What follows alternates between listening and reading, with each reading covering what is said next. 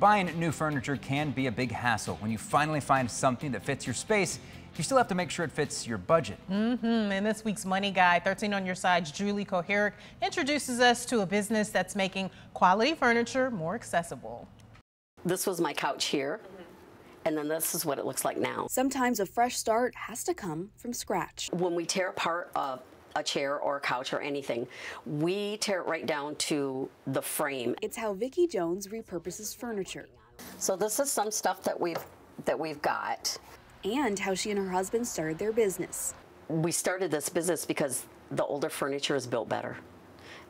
It lasts longer. They're coming up on a year of upscale resale, a business dedicated to taking old furniture and giving it new life. Everybody likes resale. So they'll come in and they'll say, oh, you don't have clothes? Nope, this is furniture. Everything in her store is for sale. This chair right here, I completely redone. And customizable. It looked like this before. There's nothing wrong with it. Somebody might even like it the way it is.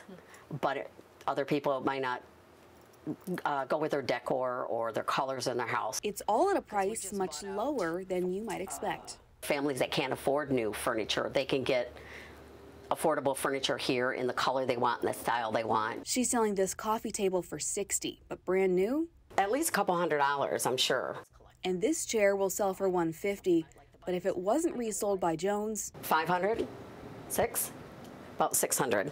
A money saver that's sturdier and more sustainable. Keeps it out of the landfills, number one. And a way to give back to the community. It's a win-win for everybody. From the ground up. There's foam under there too. And that was Julie Koharic reporting. The store has been open less than a year. They're coming up on their first anniversary this fall.